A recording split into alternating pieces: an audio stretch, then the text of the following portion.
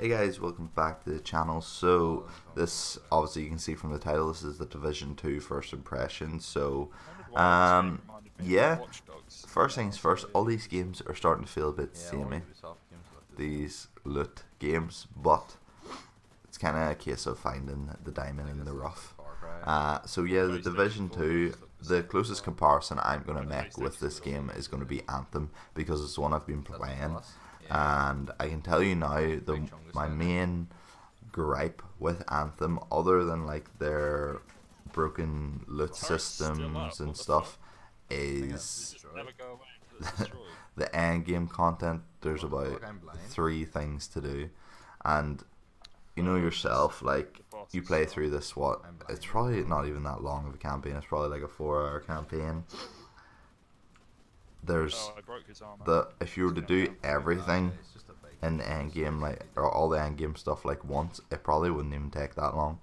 It might take like 3 hours, and that's kind of sad. Obviously I'm exaggerating, but yeah. So the Division 2, I want to call it a realistic third person shooter. So compared to Anthem, where you're in your Iron Man suits, you're literally this soldier in this post-apocalyptic America. So yeah, from what we played in the beta, the Division are these crew of good guys who are looking to restore America to its former self, I believe. So essentially, just trying to fix my headset. I'm not sure what the actual backstory, I didn't play the first one, but anyway, you run through missions, you do all these things relating to America. Like, we went and got the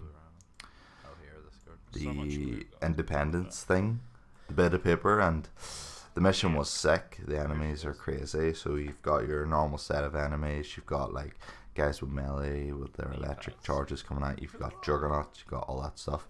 And then you kind of loot them to upgrade your gear, and there's loads of gear. Like, you're talking from shoes and socks, knee pads, trousers, armor, under armor, something for your neck, something for your head. Literally, it's crazy how much customization there is in it.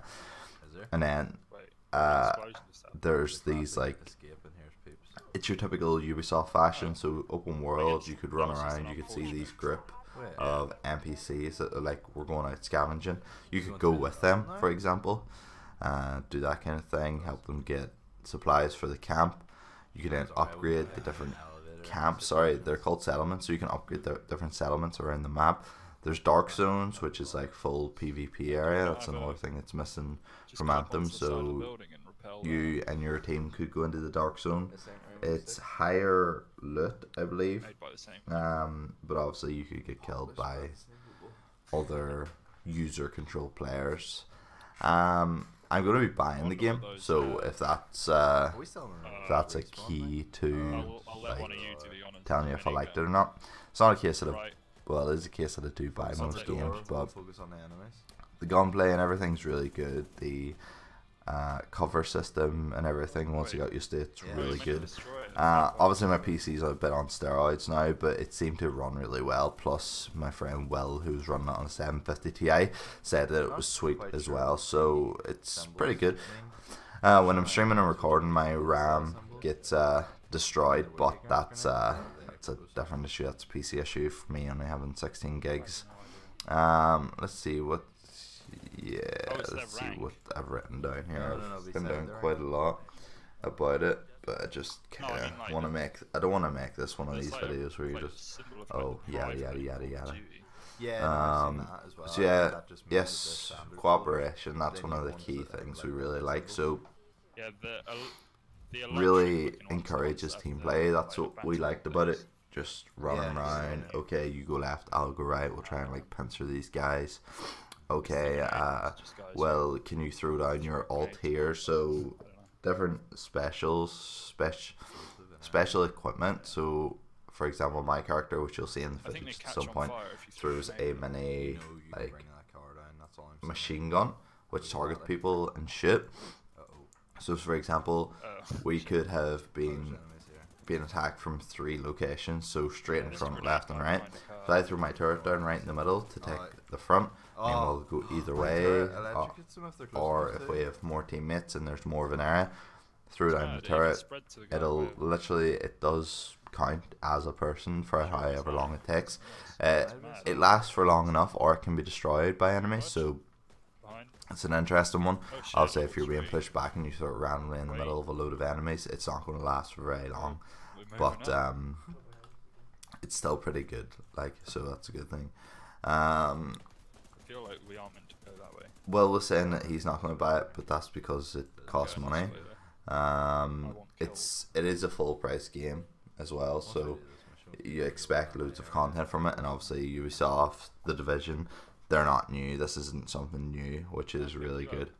It is an open world RPG game, feeding in towards the MMO style. You've got your main level and your power level. I'm not sure what they call it in The Division 2, but yeah, it's a really good game. I do recommend checking out more footage on it. I'll be uploading this video talking about first impressions, as well as a mission where we go and get the State of Independence. Why can't I remember what that's called? But yeah, guys, I really like the game. I'm going to be buying the game, and yeah, if anyone else is getting it on PC, please let me know, and I'll get you at it, and we'll jump on it at some point. But yeah, guys, thanks for watching, and I'll see you in the next video.